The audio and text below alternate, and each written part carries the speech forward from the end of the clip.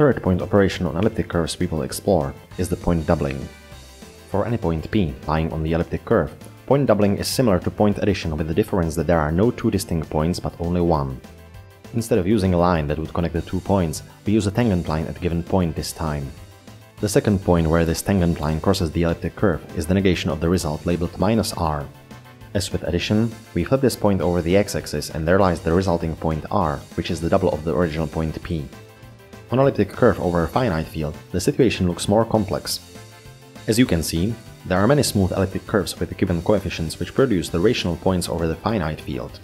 This comes from the fact that not only the x and y coordinate values wrap around the finite field, but also the values of the elliptic function get wrapped.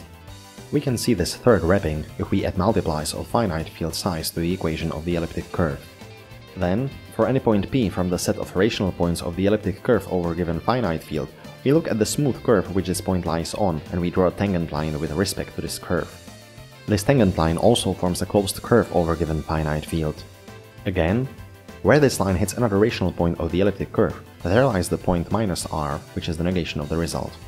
And once again, we just flip this point over the x-axis and get the resulting point r, which is the double of the point P.